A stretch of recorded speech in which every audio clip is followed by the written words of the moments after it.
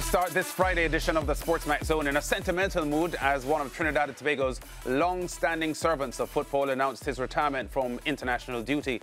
Goalkeeper Marvin Phillips has stepped away from the Soca Warriors team 16 years after making his debut against Panama in 2008. His career was in doubt after a stabbing incident in the community of Hardbargain, but the 39-year-old made a full recovery, going on to make 92 appearances for the Soca Warriors. We welcome Marvin to the SportsMax Zone. He joins us live via Zoom. Marvin, great to have you on the show. Pleasant good afternoon to you guys, and thank you for having me. Let me start by saying that you look nothing like 39 years old. You look like 25. Thank you very much. Thank you very much. I keep myself well, you know. Thank you very much. Yeah. What triggered this decision, though? Because you've been a staple with Trinidad and Tobago's Soca Warriors for a decade and a half now. You know, I had a discussion with my family, you know, my wife, my family, my kids, you know, and I told them, you know, this is the route I would like to go down, and we all agree now is a good time to step away from the international level. Yeah, your tenure as a Soca Warrior goalkeeper has seen you compete with a lot of outstanding goalkeepers in the past decade and a half, you know, Clayton Ince and Ross Russell and outstanding goalkeepers. I didn't get a chance to play. I didn't get a chance to play the Ross, but I definitely got a chance with Clayton Ince. You know, he was definitely outstanding. That was after the 2006 World Cup. You know, at the five position with him being there. Yes, I learned a lot from him at that point in time. Yeah, we've missed the Caribbean Cup tournament, which hasn't been in existence for well over a decade now, which I think has robbed a lot of Caribbean players of more regional competition. I know there's the Nations League, but is the Caribbean Cup something that you miss, that it doesn't exist anymore? Yeah, it's certainly something that we miss. It had a rich history, you know, but unfortunately CONCACAF or FIFA find a way to structure a new league. But definitely it used to give players in the Caribbean a good chance to showcase themselves. Yeah, and of course TNT are 8-time champions of the Caribbean Cup. No Caribbean team has won more titles than TNT has. What, Marvin, has been your best memories of playing internationally for TNT? Best memories, you know, would have been some tough games in tough stadiums. You know, we would have played the likes of Costa Rica. You know, I have found memories on that. You know. One of the latest would have been Mexico in 2021 Gold Cup. Japan in 2019 and a friendly match. So there's a lot, but these three are the most fond memories coming to my mind right now. Right, and in the 92 appearances that you had for the Trinidad and Tobago Soca Warriors, you were also captain during some of the matches. How much did you enjoy being the leader in those matches? It was definitely a pleasure.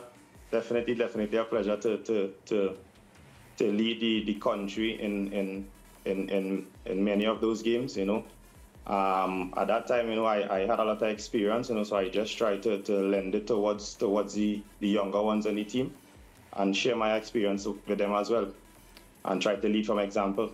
Yes, and one of the things that really stood out for me is current coach Angus Eve, when describing you and talking about you, he really stressed on the leadership role that you played in the team and the impact that you had on the current goalkeepers. So that brings me to a question, because while I was reading that interview that coach gave, will you ever consider coaching?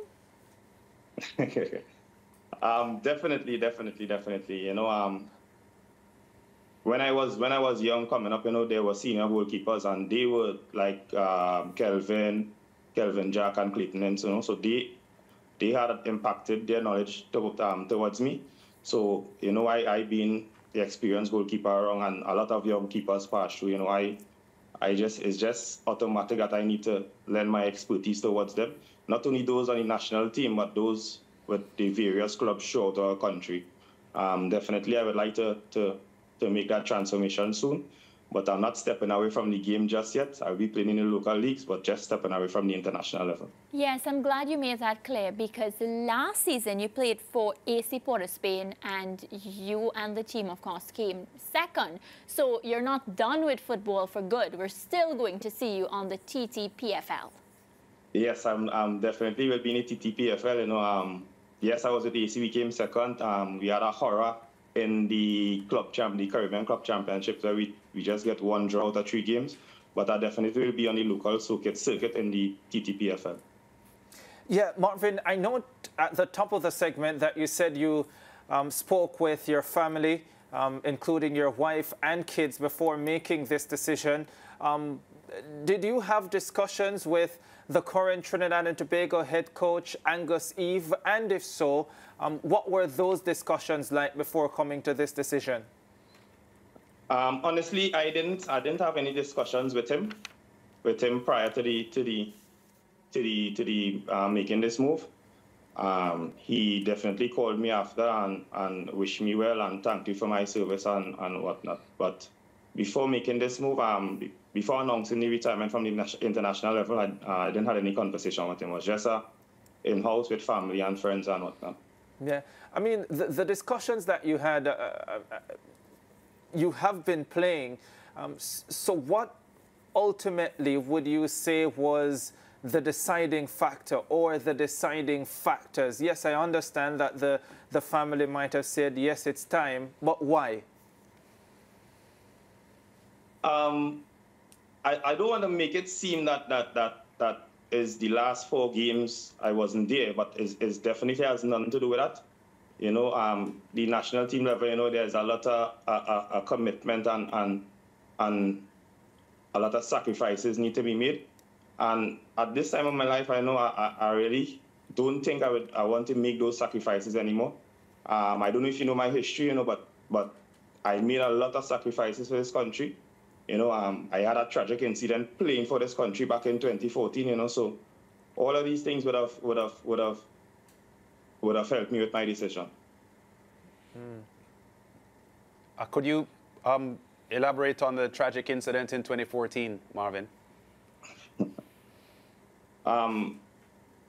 Unfortunately, we went to play a friendly match in Argentina, against Argentina, and was traveling to Brazil.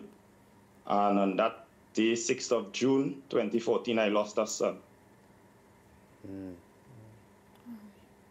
Can you say anything more about it? No, I don't want to go into anything more about it. Marvin, well, you seem emotional at the moment. Is your emotion at the moment in any way reflective of a difficulty in making this decision, the one you've made, stepping away? No, I don't think it was a difficult situation. You know, I just, as I said prior, you know, I made a lot of sacrifices and you know, away from family and kids and whatnot, you know, and I just think now is the right time, you know, that I should be more a family man or more towards my family at this present time. That helped me with the decision. Yeah, Marvin, how long have you been thinking about this? This wasn't just overnight. This could have been like probably about, it came to my mind like probably about a year and a half ago. Marvin, you had a stint where you were on the books of an Indian club, Naroka, I think. Naroka FC, yeah. 2019 into 2020, just before COVID hit. Oh, yes. Could you talk to us about that and what was that experience like? It definitely was a great experience, you know, going out there and learning other cultures, learning how other countries play their football, you know. Unfortunately, the club I was at wasn't a top club. You know, they tried to be professional, you know, but the results, we wouldn't get any results, you know. But it definitely was a good experience to me at that present point in time. Yeah, Marvin, I want you to describe for us, as you see it, the state of Trinidad and Tobago's football now in comparison to when you played for the first time at the international level?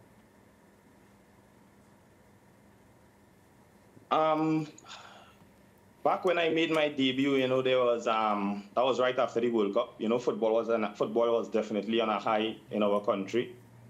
I don't want to go too much into it, but you know, players at that point in time were blacklisted, and that gave players opportunity to come forward. And fortunately, I was one of that persons to come forward and represent the country at the highest level until I announced my retirement recently.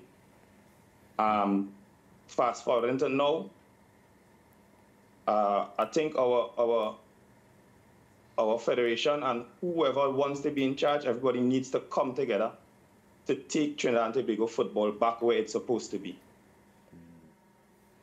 Yeah, I know the Normalization Committee runs Trinidad and Tobago's football at the moment, Marvin, and that is not a situation that a genuine TNT football fan is happy about.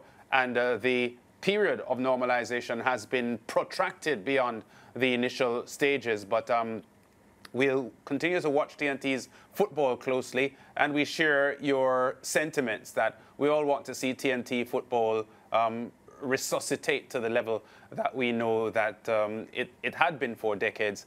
And we wish you all the best in your retirement. And we'll be watching your performance in the Pro League in TNT with AC Port of Spain, although the internationals... I wouldn't be back with AC Port of Spain. It's just a little surprise who I'll be back with, but I won't be back with AC Port of Spain this season. And you're not willing to say which club you'll be at? No, I'm still in finalization of our contract. So yes.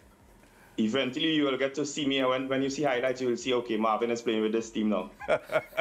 Marvin, really a pleasure talking to you, and we have enjoyed your goalkeeping over the years, and we wish you good luck in the TNT League for whichever team you appear for. Thanks, man. Great talking to you. All right, thank you, and once again, thank you for having me. Yeah, man, great. Marvin Phillips there, retiring from international football after 16 years as a Soca warrior. We'll be back with more on the SportsMax Zone after this.